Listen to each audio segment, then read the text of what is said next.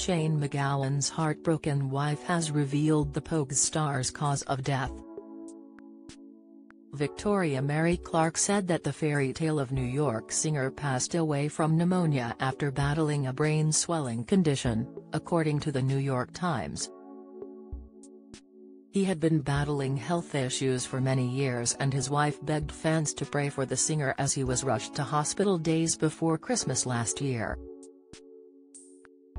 Shane, would have turned 66 years old on Christmas Day, was battling viral encephalitis and was released from hospital just last week before his death. The singer died peacefully at the age of 65 in the early hours of yesterday morning. Victoria announced her beloved husband's death in a statement which read, "I don't know how to say this, so I am just going to say it."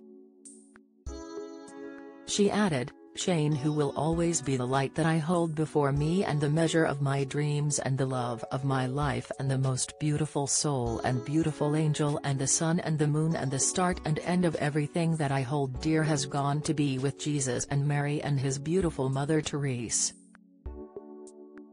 I am blessed beyond words to have met him and to have loved him and to have been so endlessly and unconditionally loved by him and to have had so many years of life and love and joy and fun and laughter and so many adventures.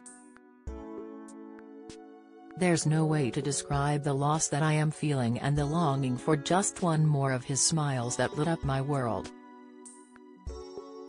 She ended her announcement saying, "Thank you, thank you, thank you, thank you for your presence in this world. You made it so very bright and you gave so much joy to so many people with your heart and soul and your music. You will live in my heart forever. Rave on in the garden all wet with rain that you loved so much, you meant the world to me." Sharing with fans a picture of the couple's wedding day 5 years ago, Victoria captioned the post saying, "One of my favorite pictures of our wedding, which was 5 years ago today. Getting to Copenhagen was quite an achievement, and I suppose just getting through some of the stuff that we all went through to get to be still alive was a massive achievement."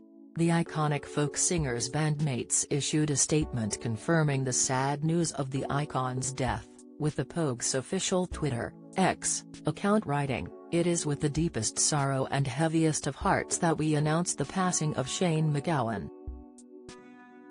Shane died peacefully at 3 a.m. this morning, 30th of November, 2023, with his wife Victoria and family by his side. Prayers and the last rites were read, which gave comfort to his family. He is survived by his wife Victoria, his sister Siobhan and his father, Maurice, family and a large circle of friends. Further details will be announced shortly, but the family ask for privacy at this very sad time.